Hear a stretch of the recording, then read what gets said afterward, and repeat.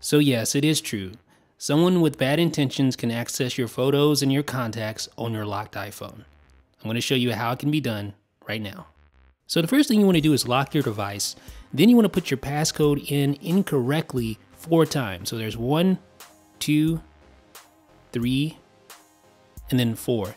Now on the 5th attempt, you're going to be locked out. So what you want to do is put in 3 digits, and then before you enter the 4th digit, hold the home button to invoke Siri and then press that last digit really quickly. You have to time it just right. Hey Siri, what time is it?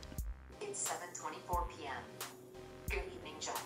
Perfect. Now just tap the clock icon. You'll be taken into the clock app. Tap the plus button in the upper right hand corner. Type some gibberish in this little box here, and then you can tap to select all, and then tap share.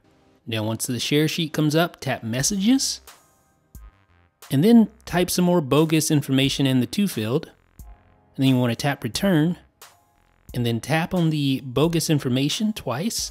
And then you'll see this, the info screen. This allows you to create a new contact or add to existing contact. Now, if we tap add to existing contact, you see all your contact information there. All your contacts, you can go into them, view their phone numbers, etc.